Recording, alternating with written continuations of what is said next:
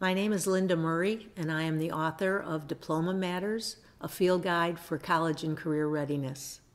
I want to take you through some of the audit and blueprint tools that we've developed for your use, for the use of districts and schools who are on a journey toward college and career readiness for all. And the first set of tools that I want to talk to you about are our educational opportunity audit tools. These really set the stage for what's happening to students now in your high schools and sets the stage for that planning process of how are we going to make college and career readiness an outcome for all students. The centerpiece of the educational opportunity audit is a study of student transcripts. And what we do is we look at the transcripts of your most recent high school graduating class and look backwards over the 4 years of high school to see what the journey through high school really looks like. What kind of patterns are there in the courses that students take?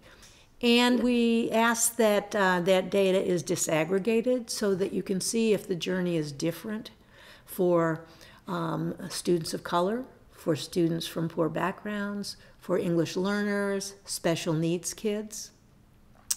And so that you can see which patterns are most prevalent for which subgroups. We also, in the process of looking at student transcripts, look for choke points, or places where kids hit the wall. Where in the journey through high school do they stop being successful in rigorous courseworks? What are the most significant choke points? We find math is it a lot. And we also look to see if within the student transcripts there's evidence of any kind of interventions, so that if students struggle, they may have a support class ready to catch them up as they struggle with a new concept. We find, for example, in many districts that students fail a course like algebra 2 or 3 times in the course of their high school career, and the only intervention is to take the course over again. And when teachers and counselors see that, it's a real eye-opening moment, and it's an aha. And how can this be happening to our students, and why don't we have things in place to make sure they don't fail 2, maybe 3 times? The transcript study doesn't stand alone. Another tool in the toolbox is a study of master schedules.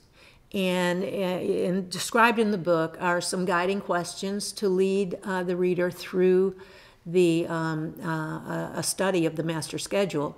Because the master schedule is really kind of like the structure of the high school and how we use time to either benefit students or to try to move them straight through a course of study that looks the same for every student.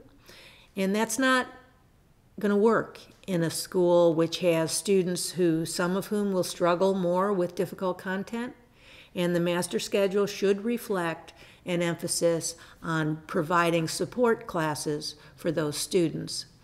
Master schedule also tells you a lot about how you distribute the talent of your faculty so that you can understand whether kids who need the best instruction are really getting it.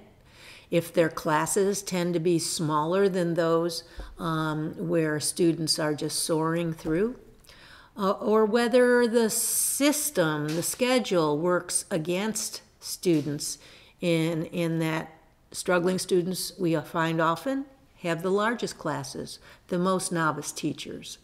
They're not, in other words, given the strongest resources to ensure their success.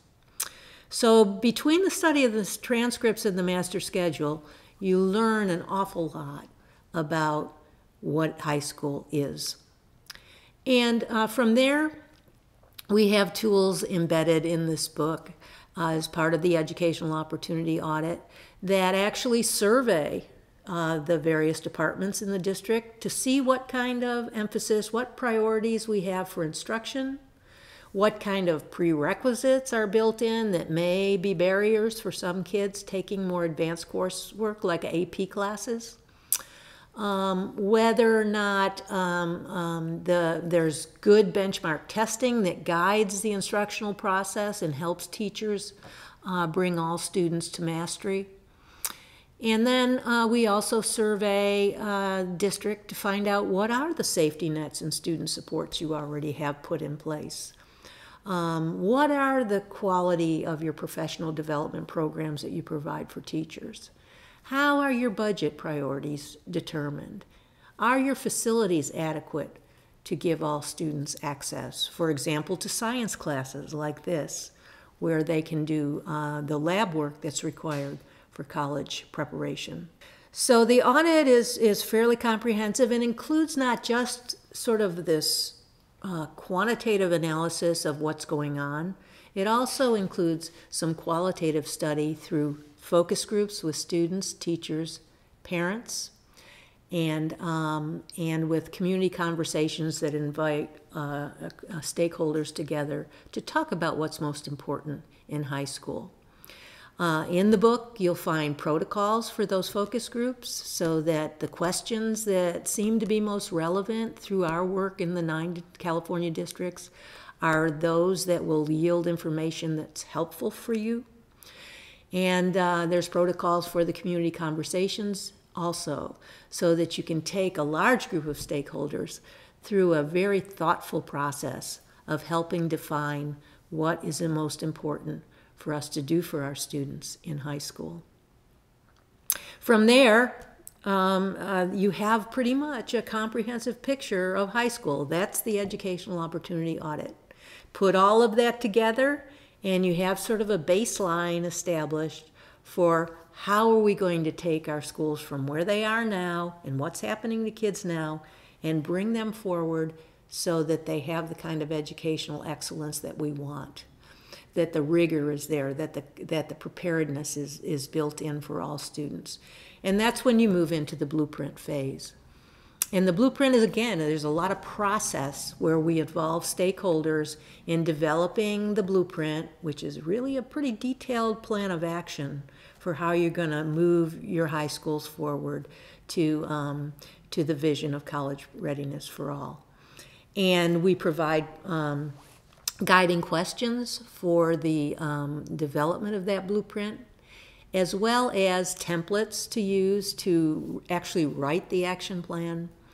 And they're all in this book, in the field guide, and they are also, the tools are also online at our Education Trust West website.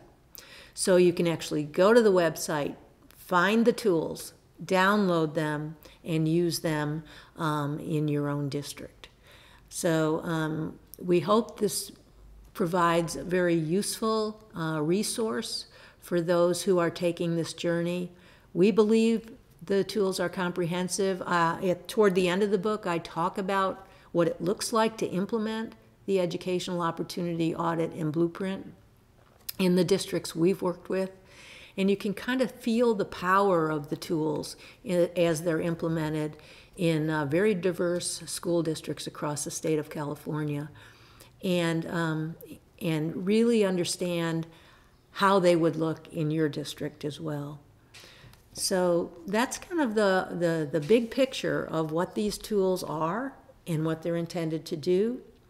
There are other tools that I haven't talked about today, but they're in are in this field guide, and whether they're templates or data collection tools or analysis tools, questions, surveys, focus group protocols, they're all there for you.